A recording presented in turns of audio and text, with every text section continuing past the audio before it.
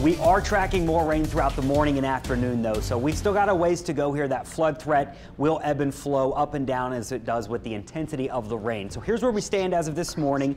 Our live radar showing rain all over the place. Our heaviest of the rain is still back through the Atchafalaya and closer to Lafayette, but we've got a widespread, really a moderate persistent rain that's been falling across the North Shore all night long. Here on the South Shore, we've had more breaks mixing in, so that's why we haven't had any major problems with flooding. But rainfall totals have really added up overnight. Parts of the North Shore, 5, 6, 7, nearly 8 inches of rain being clocked right near the lake there on the North Shore. And down here on the South Shore, you can see those totals drop off dramatically. The bigger totals, though, 7, 10 inches or so has been falling out in western parts of the state. We still got a ways to go, though. So again, we're tracking light to moderate rain falling across the city right now. It's going to be a wet drive across any of the interstates and roadways across the area here. The rain, you can see there, the yellow is much more prominent across the North Shore this morning with some embedded heavier downpours, but this type of rainfall rate, it is manageable. Still adding up. The heaviest of the rain back through western Louisiana, and we're starting to see additional development back into Texas.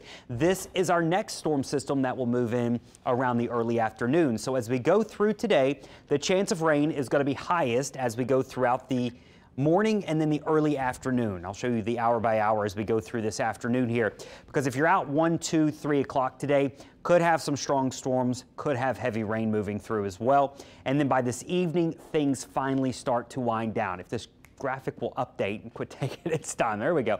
You can see there by this afternoon into this evening, we start to see that really taper off. So we see improvements later on tonight. And then really the chance for rain is not as high tomorrow. I think your Thursday has a couple showers and thunderstorms, but it's not going to be a complete wash tomorrow the way it looks right now. Once we get into your Friday, chance of rain spikes back up. Another disturbance moves through. We'll go with a 60% chance of showers with a few thunderstorms there for Friday. And then once we get into the weekend, the chance of rain's not zero, but it's looking less and less rainy, and our flood threat finally diminishes.